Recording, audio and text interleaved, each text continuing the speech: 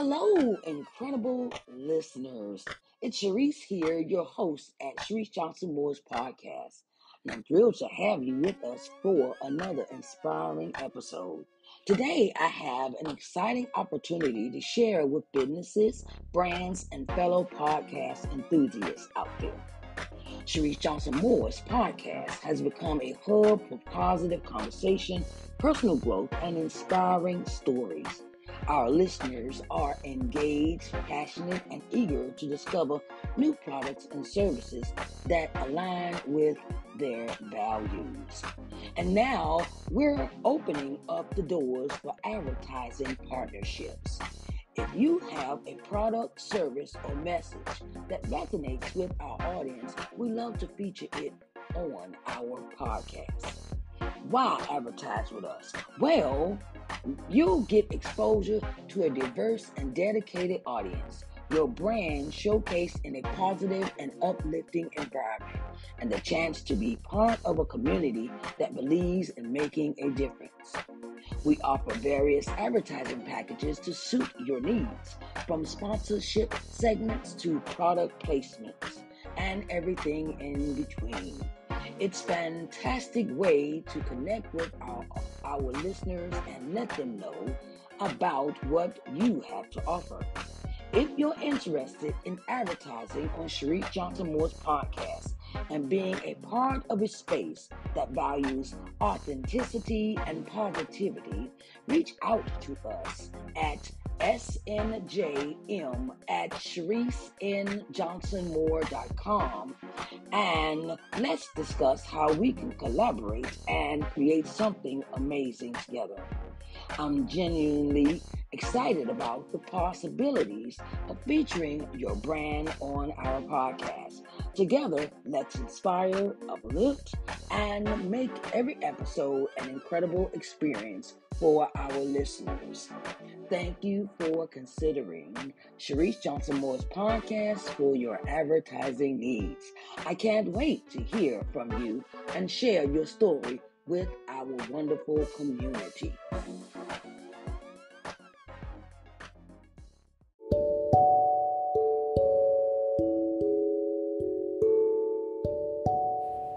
Good morning, everyone, and welcome to Daily Devotional. Today, we are in the book of 1 Chronicles, chapter 10, 1 through 14, and it recounts the tragic events following the death of Saul, the king of Israel, and his sons in the battle against the Philistines. The passage describes the defeat of Israel, with Saul taking his own life to avoid capture by the enemy. The Philistines, upon discovering the bodies of Saul and his sons, spread the news throughout their cities and hung their armor in the temple of their idols. This somber chapter reflects the consequences of disobedience and the challenges faced by the Israelites in the early days of their monarchy. So, come on and let's get into this word for today and how we can apply it to our daily living.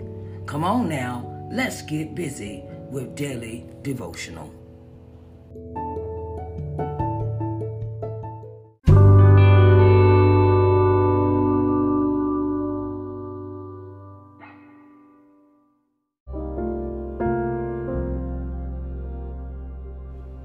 First Chronicles chapter 10, 1 through 14, and it reads, Now the Philistines fought against Israel, and the men of Israel fled from before the Philistines, and fell down slain in Mount Gibeah. And the Philistines followed hard after Saul, and after his sons, and the Philistines slew Jonathan, and Abinadab, and Malchishua, the sons of Saul. And the battle went sore against Saul, and the archers hit him, and he was wounded of the archers. Then said Saul to his armor bearer, draw thy sword, and thrust me through therewith, lest these uncircumcised come and abuse me. But his armor-bearer would not, for he was so afraid. So Saul took a sword and fell upon it. And when his armor-bearer saw that Saul was dead, he fell likewise on the sword and died. So Saul died, and his 3 sons and all his house died together.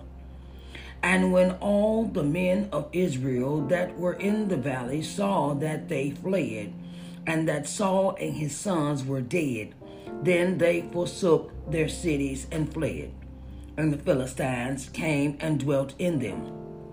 And it came to pass on the morrow, when the Philistines came to strip the slain, that they found Saul and his sons fallen in Mount Gilboa. And when they had stripped him, they took his head and his armor, and sent it into the land of the Philistines round about, to carry tidings unto their idols and to the people. And they put his armor in the house of their gods, and fastened his head in the temple of Dagon. And when all Jabesh Gilead heard all that the Philistines had done to Saul, they arose, all the valiant men, and took away the body of Saul and the bodies of his sons, and brought them to Jabesh, and buried their bones under the oak in Jabesh, and fasted 7 days. So Saul died for his transgressions, which he committed against the Lord, even against the word of the Lord, which he kept not, and also for asking counsel of one that had a familiar spirit, to inquire of it, and inquired not of the Lord. Therefore he slew him, and turned the kingdom unto David the son of Jesse. I have just read 1 Chronicles chapter 10, 1 through 14. Oh, dear Heavenly Father, we come to you this morning to say thank you, Lord. We thank you for allowing us to have the breath in our bodies and activity of our limbs, and we are in our right minds, Lord. We thank you. We thank you with all our hearts and souls, Lord. We thank you for your love and grace and mercy that you show upon us. Lord, we say thank you for your words of honor, of truth. And Lord, we say thank you, Lord. We thank you. May you add a blessing to the reading of your word. In the mighty name of Jesus, we do pray. Amen, amen, and amen.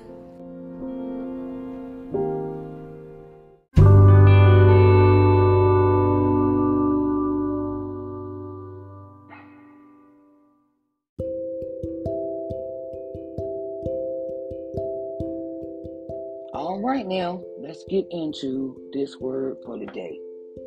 1 Chronicles chapter 10, 1 through 14. And it speaks about the death of Saul and his sons. Death of Saul and his sons. We see that Saul has been placed in a high-ranking position. He's the king of Israel. And because of his disobedience to what God had asked him to do, this is his outcome. Saul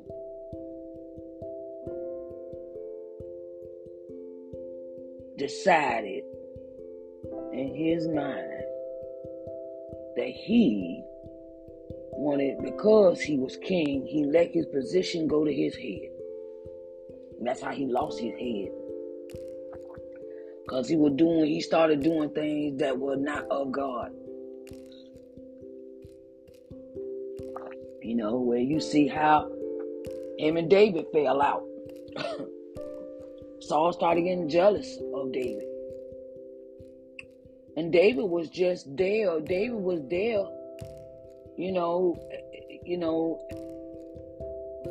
where David was there for him. But Saul got jealous of him. And we see that Saul not only got jealous of David in his reign, we even see that Saul tried to kill David. And David had to flee. And,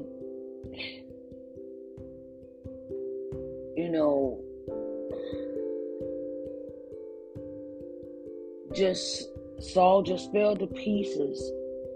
Saul just started doing hateful stuff and mean stuff to people, and he just thought he could conquer, he could just go in and take over everybody else's territory and things of that nature in his reign. And some things, and he started doing things God didn't ask him to do. And because of his disobedience to what God asked him to do, this is what happens to him. He not only causes the death of himself, he causes the death of his sons. Jonathan, Abinadab, and Malchishua.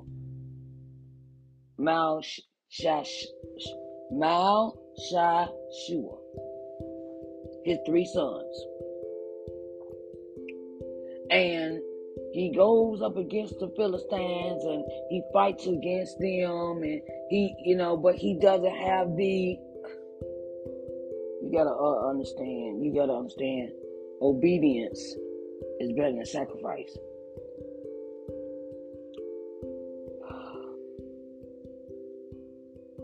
Because really, in actuality,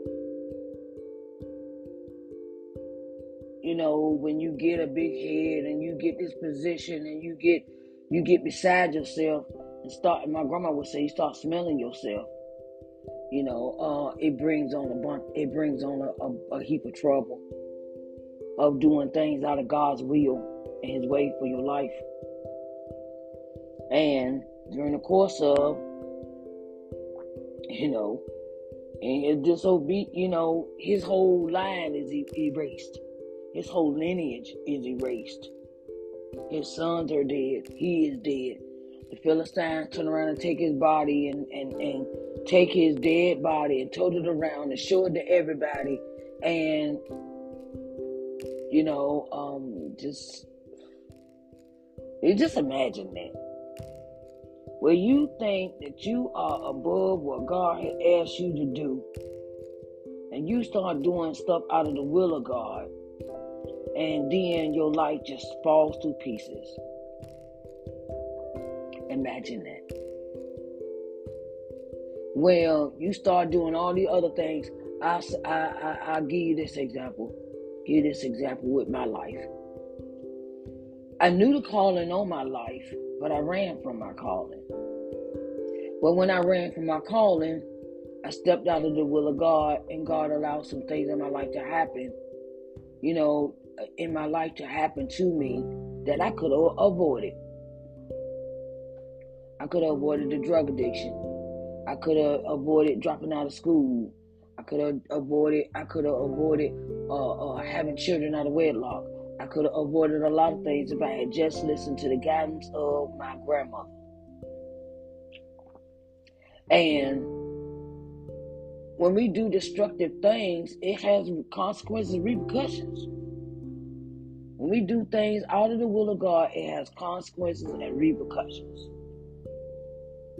So because Saul steps out of the will of God and he goes after David, he fights people he don't have no business fighting. You get in arguments that really don't have nothing to do with you, or disagreements with people that have nothing to, it's almost like a gang. Okay, the person gets in a gang, and the gang wants to fight this other gang. And the gang A, the person gets in gang A, right? And then the gang A wants to go fight gang B, right? And then because this is something that was just started to be doing something. And Gang B like, man, we don't have no beef with you. We don't got no beef with you. We're not bothering you. But Gang A persists with the taunting. They may be shooting each other. They may start shooting the other gang members and things like that, and going after people that ain't done nothing to you. Okay? That that have nothing to do with your life, that have nothing to do with your journey, and you just start this this thing with people that have nothing to do with your journey, and it causes destruction. Where they might start shooting each other. You start this one game, they shooting the members, and they want to take over their rivals, and they want to take over their territory and all that other stuff. And then before you know it, the people that started is the ones that's dead. Everybody in the crew is dead because they went out here and started messing with people that had nothing to do with them. And it causes the life of, from their consequences of these actions, Gang B takes out Gang A altogether. I know that's kind of a different scenario of you to think of.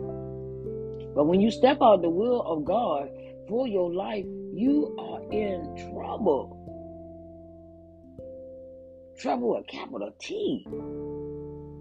Because you just start doing stuff like having all these wives and fornicating and taking over people's land and going in and bullying people and things like that. And then you can't bully everybody. You can't bully everybody. You can't go in and take over people's territory. You can't go in and don't think that people are not going to get some get back, as they call it. And we see slowly the demise of Saul in his reign. Watch out when it comes to your thoughts and your deeds. How you treat other people. That's another thing my grandma would tell me. Watch out how you treat people. Because you can't abuse everybody. You can't have authority over everybody. You can't have authority. You just have authority over what God gave you. What God has bestowed you with.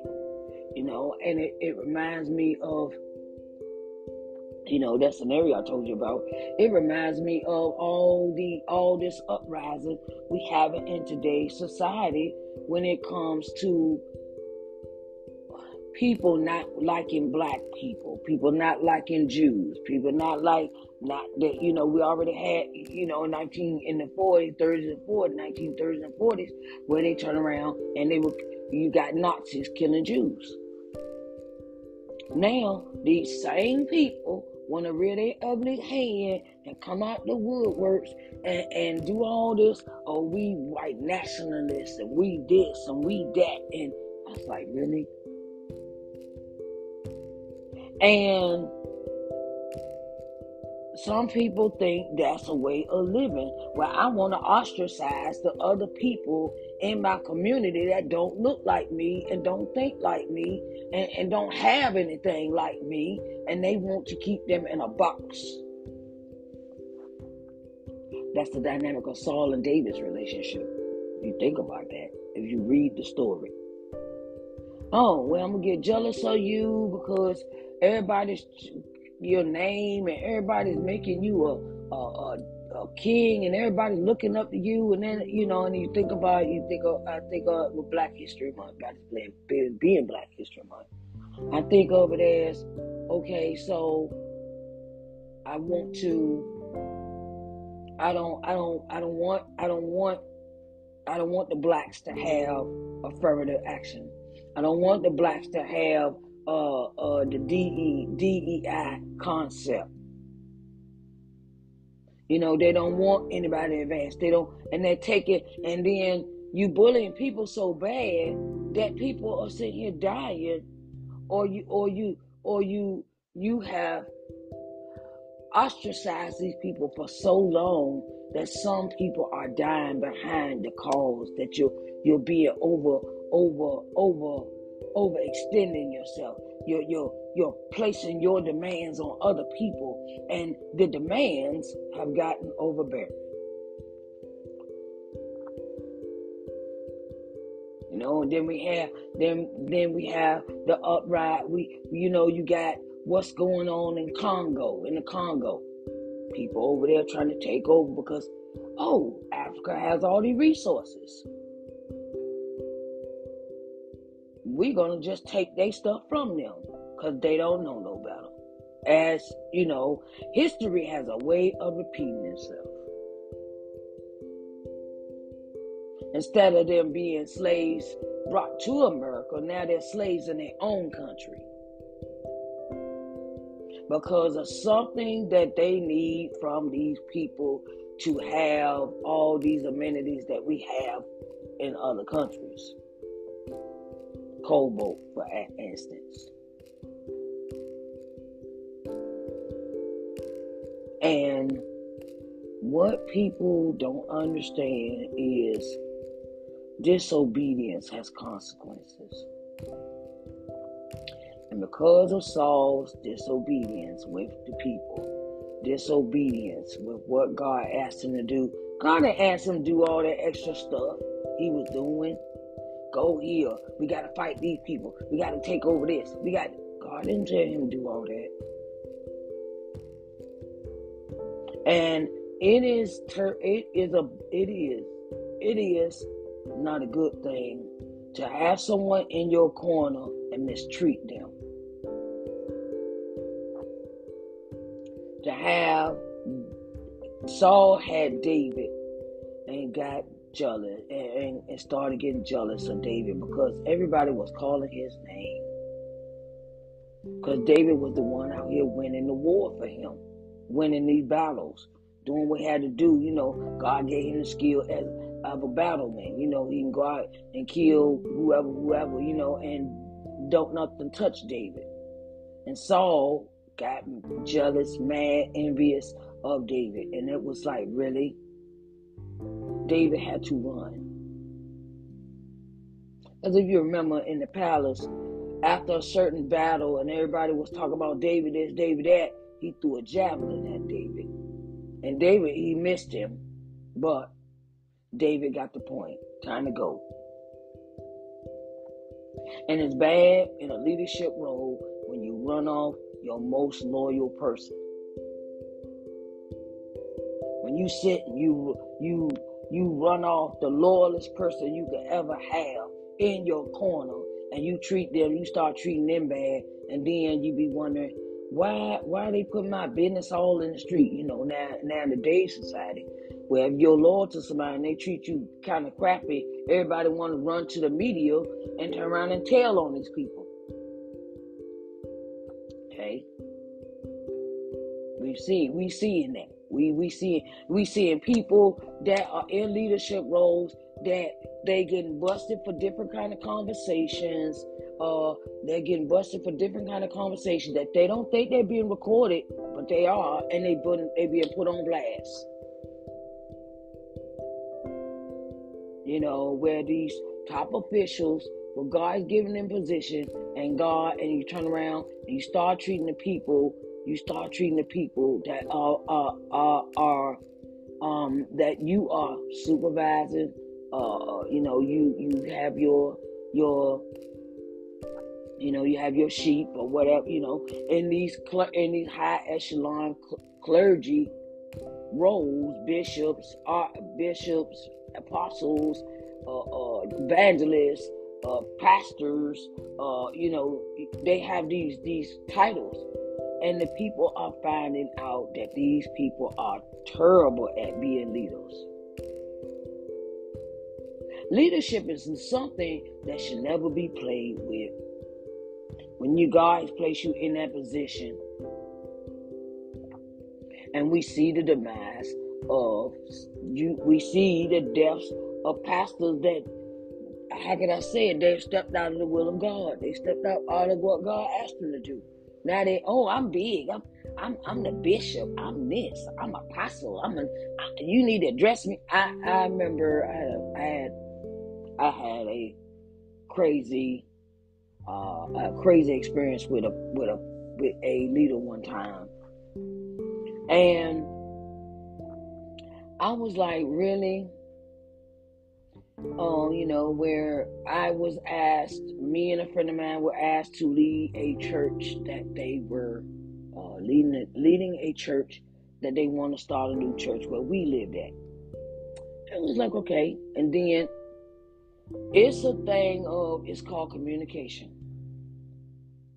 And we tried to communicate with the pastor and tell them we were not able to get a place to have the program at church gathering, and they did not answer the phone.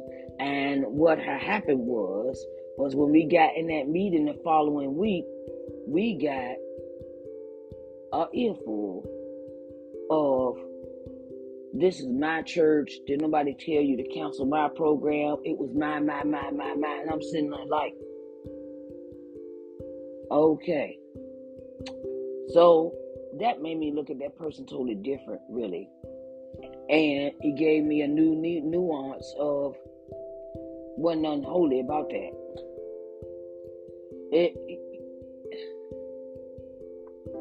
When you get to the point where you think you can say anything to anybody because you're in a leadership role, you are sadly mistaken. Sadly. Because people do not have to take your abuse because of your title. Everybody human. You do not have to take anybody's abuse when it comes to their titles. Title is just a title. You're still a person. And this is what leads to the devil's soul. Being arrogant. Boisterous. I'm the man. I'm this. I'm that. You gonna do as I say. And I was like, okay. And when you get to that point where you are leaving God out of your equation, God changes your equation. When you leave God out of your equation, God changes your equation. So, like I said, behind Saul's decisions, he ends his life and his son's life. So, what are you going to change in your life today that could change the trajectory of your children, your grandchildren, or your children's children? What things can you change to keep them from having to come into a place of where you're not killing off your next generation, or the generation after that, or generation after that? What are you doing? What are you going to do different, in your life to keep your generation going, instead of you keep doing the stuff that God didn't ask you to do and being disobedient? Because disobedient is death. So I just want you to give you that thought for today. Just want to give you that thought for today. All right, everyone. So, do things different in your life that have different consequences for your children. Because your children are paying attention to you. Your children are watching you. We see that in social media all day long. About how children mimic their parents. They do everything that their parents are doing. You see it in the videos and all that. How the kids they paying attention of what you do and how you treat others and how you treat the ones that don't have anything, that don't have any as much as you. How are you treating the person that doesn't have as much as you? How are you treating that next one? Love thy neighbor as thyself. It doesn't matter how you love them, as long as you love them. If they homeless, you get them food, clothing, and shelter. If they need advice and you see they doing some stuff in their life and you can help them by sitting down and giving them what you went through in your life because of your disobedience, do so.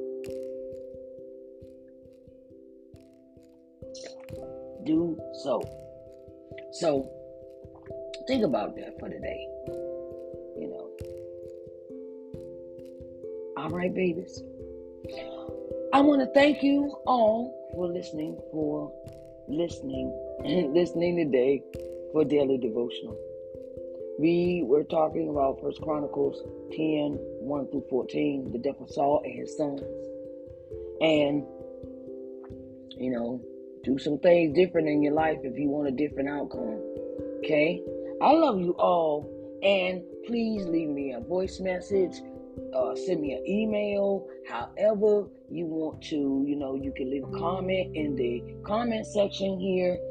You can email me, or you can, like I said, leave a voice message. I greatly appreciate you listening to our daily devotional for today. And I want you to have a blessed day. All right, now, I will talk to you tomorrow on Daily Devotional. Bye, babies.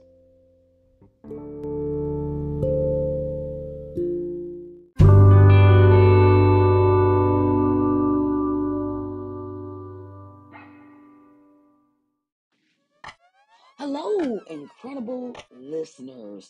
It's Sharice here, your host at Sharice Johnson Moore's podcast. And I'm thrilled to have you with us for another inspiring episode.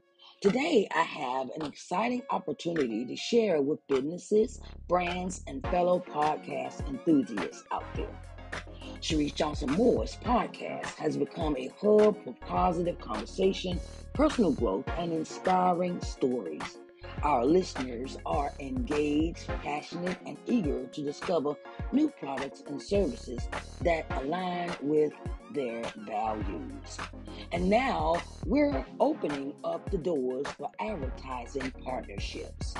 If you have a product, service, or message that resonates with our audience, we love to feature it on our podcast.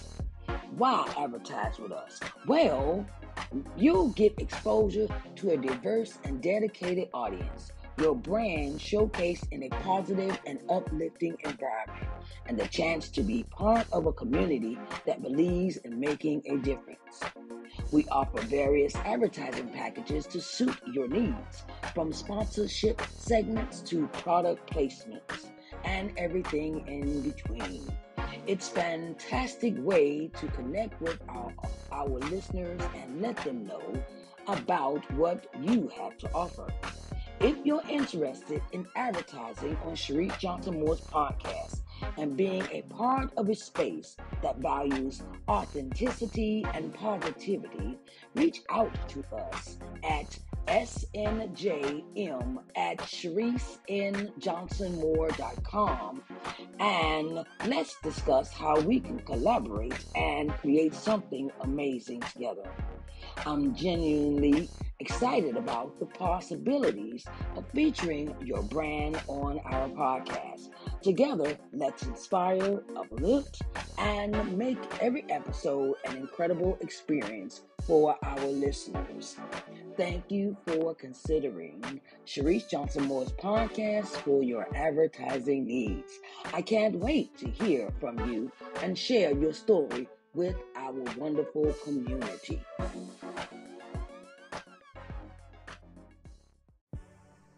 Hello, everyone. Hello. I want to say thank you for listening to the podcast for this morning of Daily Devotional. I pray that you have a very blessed day.